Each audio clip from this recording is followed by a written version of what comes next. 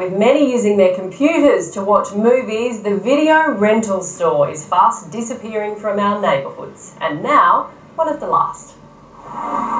Video brought movies back to this once abandoned Padstow cinema. At the peak of the industry, there were around 2,500 video rental shops in Australia. At the moment, that is down to between 300 and 400. And John says that in Sydney, it won't be too long before shops like this are a thing of the past. But another thing of the past was when the Padstow Star Theatre was a movie house. It had a 42-foot wide screen, one of the largest in the suburbs, and it lasted well into the 70s, early 80s as a theatre.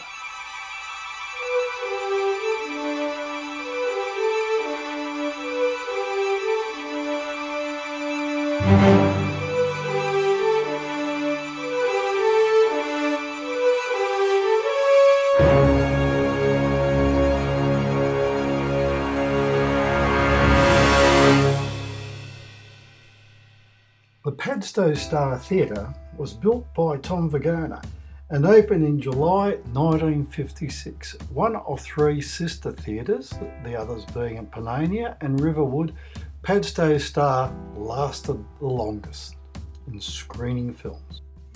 The foyer entrance was there to the right of the picture. It has now become a restaurant, but still in those days it was a great place where you could see all the posters, the magic movie posters for the coming attractions. The auditorium had 768 seats, an interesting number. And wherever you sat, you always had such a great view of that magnificent screen. The acoustics in the theatre were really quite good, and it's a pity it didn't see the age of the DTS and Dolby Digital sound. It would have been really something to hear. But let us go back to those days when they also put out monthly programs, and I was lucky enough to keep some of those programs. So without further ado, let's see what was being put on, and also with their Nostalgia Sundays. Were many a great screen classic, The Screens. Just hit the pause button to read the program.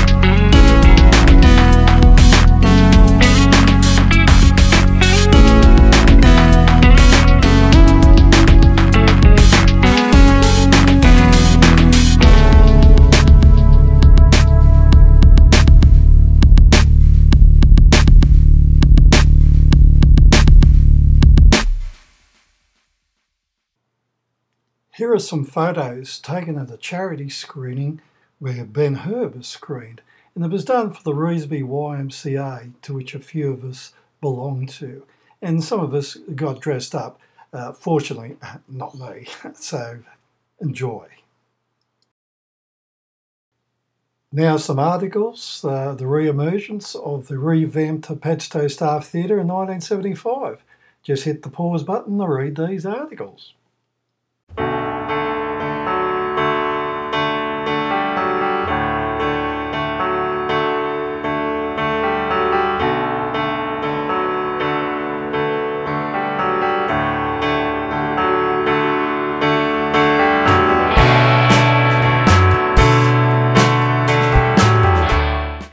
But sadly, the theatre only lasted about another 10 years, I guess not too bad, and it had to close.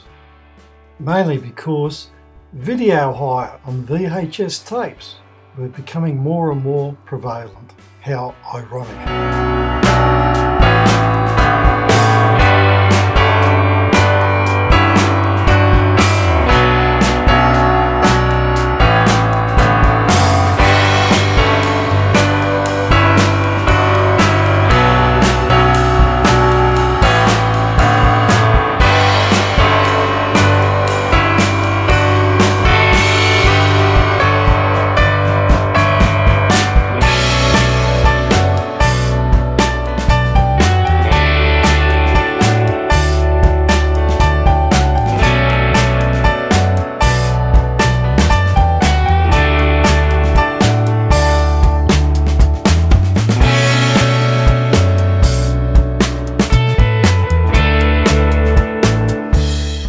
This was the entrance to the original candy bar where everyone got their favourite nibblies to have at interval.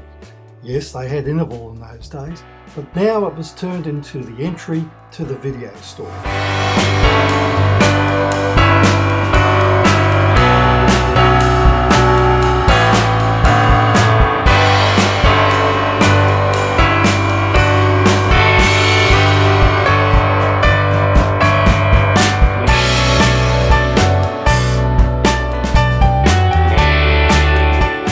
That's the projection booth, and you can just see the portholes there where the magic lens showed their pictures through to the screen.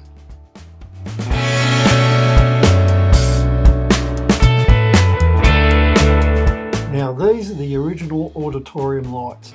Very familiar to people because they've used in a lot of different theatres around the country.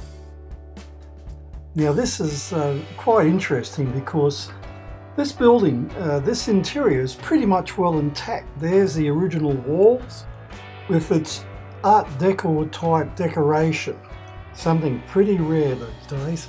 There's a proscenium, and the floor that these people in the video shop are standing on is actually a false floor. And it'd be interesting to know what's underneath. Are the seats still there? Well, perhaps somebody knows. And it wouldn't really take all that much to turn it back into a cinema. As you can see, it was really quite a large place. And yeah, we may dream on, but it would be hard pressed to find its way as a cinema today. I guess it's ironic that the new technology is now replacing the DVD movies, which replaced VHS, which replaced the cinema. And now it's being replaced again via the internet and downloading a much more high technical quality DVDs, Blu-rays and what have you with home cinemas.